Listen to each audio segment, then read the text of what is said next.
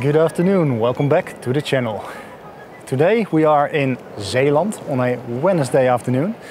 And yeah, it is crystal clear at the moment. There are supposed to be some clouds, but yeah, we are hoping to shoot the Cygnus region of the Milky Way while it's still out beautifully over the North Sea in the northwest.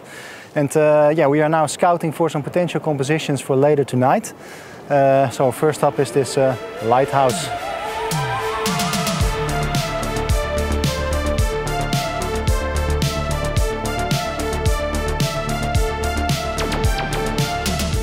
So composition-wise, this should be a fairly simple one, because yeah, Cygnus is rising. Cygnus is standing almost vertically right behind the lighthouse there. So yeah, this will be a pretty symmetrical one, I think, and yeah, let's hope it stays clear. While driving to our second location, we crossed the impressive Oosterschelde storm surge barrier.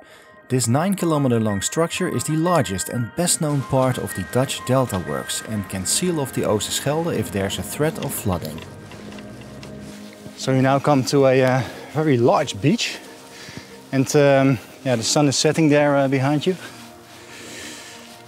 behind me. And yeah, we have some compositions in mind. There are some poles further down there, which Koen has found on Google Maps. And yeah, I think we will also stay here for our sky shots, and we'll shoot the foreground with the lighthouse later. Yeah, the clouds are beginning to form, I have to say. There are some high clouds, so we guess there will be some Milky Way action, but we're probably not going to have the most detail ever. But yeah, perhaps we'll switch later to star constellations, because high clouds, as I said before, sometimes give a sort of yeah, cool, free star glow filter effect. So yeah, let's see what we can find and see how the night goes.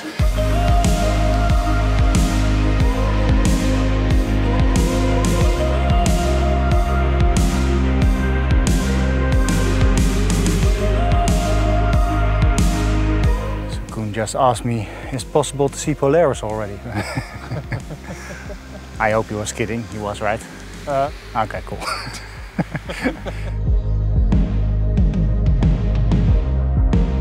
Now, would you believe it? It seems our luck is running out. In the foreground we had scouted on Google Maps has been removed.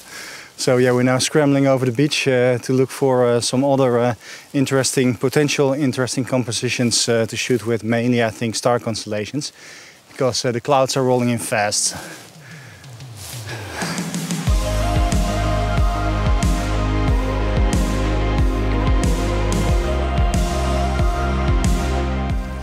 A couple of small yeah, sort of beach restaurants, beach cafes, and they're standing on poles, as you can see behind me, and yeah, they're not the most beautiful subject, but I think these might work pretty well as a sort of, yeah, lonely house, because they're closed now because it's winter. You can even see the snow laying there in the dunes. It's still frozen, so yeah, lonely beach club with Orion above it, maybe. As darkness approached, we got ready for the night.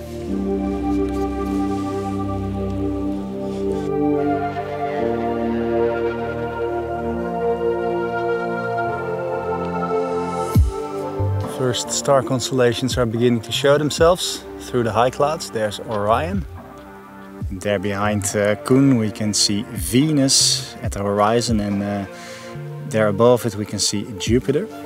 Right there in the middle of the frame we have Mars, planet Mars, and if you go up we see Orion with the bright star Capella, which is now in the middle of the frame. So yeah, it's beginning to get night.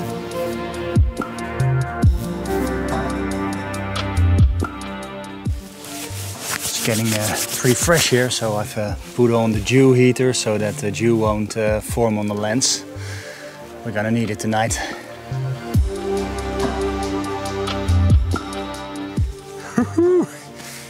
The first test shots are coming in, and yeah, although we have some high clouds, it's still pretty much visible, so I think tonight we will be all right.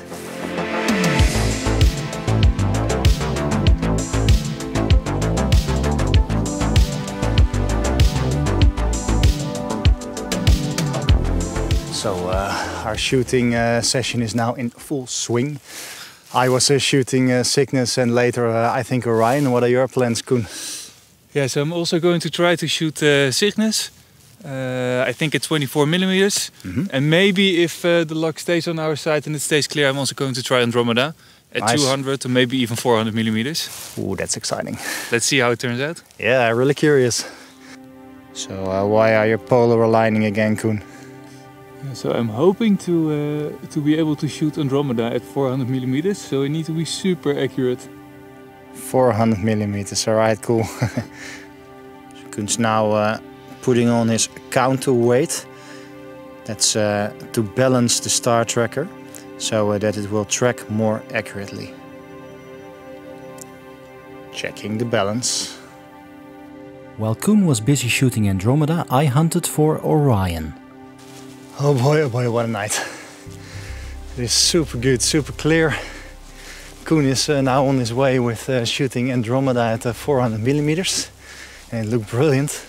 You can see maybe behind me, you can see the moon rising. It's a beautiful sight. As astrophotographers, we hate the moon sometimes, but to see it rise, that big orange ball, super large on the horizon, it's pretty special.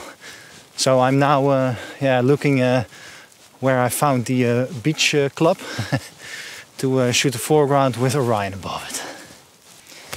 So that's the foreground done, and can you believe it? It didn't even need some light painting because the moon there helped me quite a bit. So I think the foregrounds are well lit with only using the ambient light of the rising almost full moon.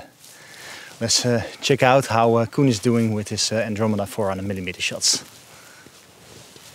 So we have another light in our face, so but well, it doesn't really matter because the moon, as you can see behind us, I think is getting pretty high now. But yeah, Koen is just done with his Andromeda stack on 400mm. How did it go? It's amazing. It's amazing. It's amazing. It's amazing. It's super sharp. You already see a lot of details, so I really can't wait to put it through the processing. Yeah, we are looking at it on his screen, but it looks really good. Only with the Star Adventurer and a 400mm lens, it's really incredible. While enjoying Koen's Andromeda, we drove back to the lighthouse.